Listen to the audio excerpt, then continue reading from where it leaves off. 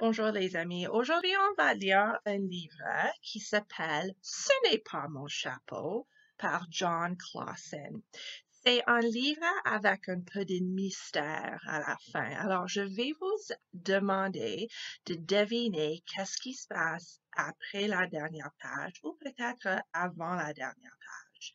Alors, pendant que je lis l'histoire, il faut écouter et penser. Qu'est-ce que tu sais déjà à propos des poissons, des grands poissons, des petits poissons et comment ils se sentent dans l'océan? Ok, alors, ce livre s'appelle Ce n'est pas mon chapeau et je vois sur la couverture un petit poisson qui porte un petit chapeau. Qu'est-ce qui va se passer? Alors, on va voir ces plantes beaucoup dans ce livre. Ça, c'est des plantes ou ce sont des plantes dans l'océan. OK? C'est facile, je pense, de me cacher dans ces plantes. Ce chapeau n'est pas à moi. Je viens de le voler. I just stole it. Je viens de le voler. Alors, ce petit poisson dit, oh, j'ai volé ce chapeau. Aïe, aïe, aïe, ça, ce n'est pas gentil. Je l'ai volé à un gros poisson. Il dormait quand je lui ai pris. Alors, ça, c'est le gros poisson. Le petit a volé le chapeau de ce grand, grand poisson. Et il ne se réveillerait pas de sitôt. Oh, il se réveille. Qu'est-ce qui va se passer? Et même s'il se réveille, il ne remarquerait probablement pas que son chapeau a disparu. He won't notice. Il ne remarquera pas probablement. Alors, regarde l'image avant de tourner le page. Est-ce que le grand poisson, est-ce qu'il sait que son chapeau est disparu? Il regarde en haut de sa tête. Moi, je pense qu'il sait que son chapeau est disparu. Qu'est-ce qu'il va se faire? Oh, regarde. Il n'est pas heureux. Qu'est-ce qu'il va faire? Et même s'il s'en rend compte, if he realizes, même s'il se rend compte, il ne saura probablement pas que c'est moi qui l'a pris. Yikes.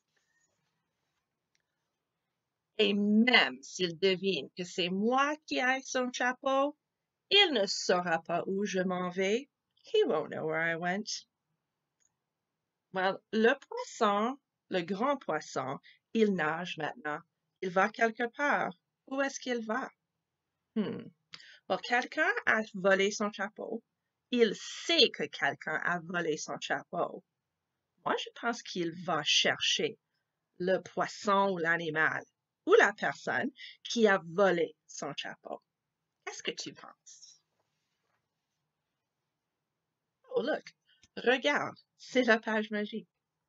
Mais moi, je vais vous le dire, je vais là où il y a des plantes hautes et touffues très rapprochées, very close together. On ne voit rien là-dedans. Personne ne me trouvera. Alors, il y a une crabe ici. Ça, c'est un nouveau personnage, un new character dans l'histoire. Qu'est-ce qu'il va faire? Quelqu'un m'a vu passer, mais il a promis de ne le dire à personne. He said he wouldn't tell anybody. Il a promis de ne le dire à personne. Est-ce qu'il va garder sa promesse? Je me demande. Les crabes sont petits. Et l'autre poisson est très, très grand. Si je suis cette crabe, je vais dire, ah, oh, il est là. Je ne veux pas que le grand poisson me mange ou pense que j'ai volé son chapeau. Alors, ici, on ne voit pas le petit poisson, mais il parle encore. Et il dit, alors, je ne me fais aucun souci. I'm not going to worry about it.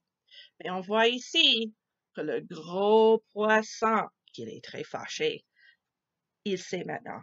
La crabe dit, oh, il s'en va là. Je sais que ce n'est pas bien de voler un chapeau. Je sais qu'il ne m'appartient pas, mais je vais le garder quand même. Il me va parfaitement.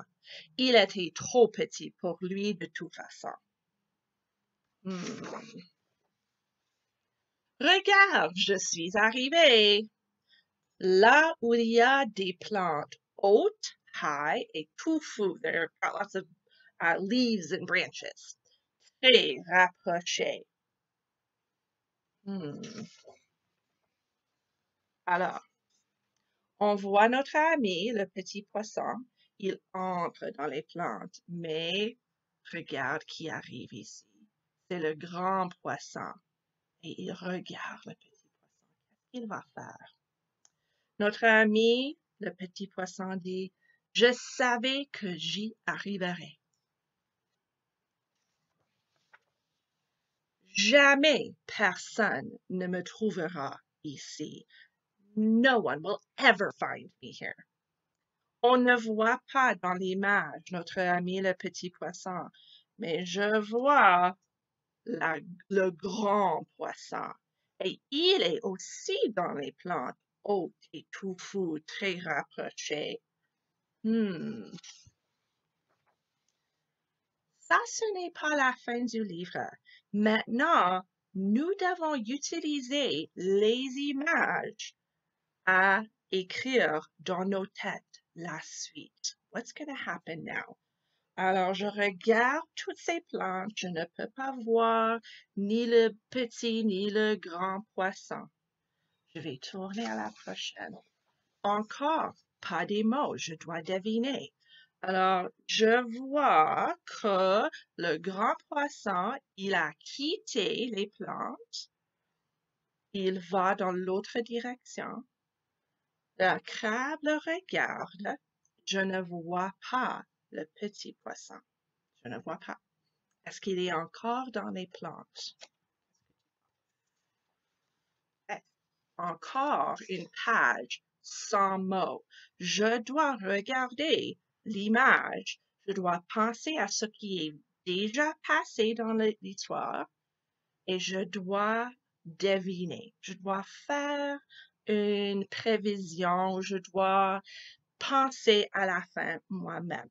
Ce que je vois, c'est un grand poisson qui porte un petit chapeau. La dernière fois que j'ai vu ce chapeau, c'était sur la tête d'un petit poisson.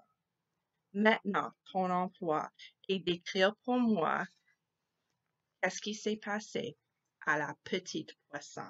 Okay? On voit le grand poisson à la fin, mais pas le petit. Pourquoi?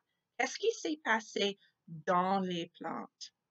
Dessiner, tu peux dessiner, mais cette fois-ci, je voudrais des phrases où tu peux enregistrer une vidéo et partager-le avec moi sur ça. Merci les amis.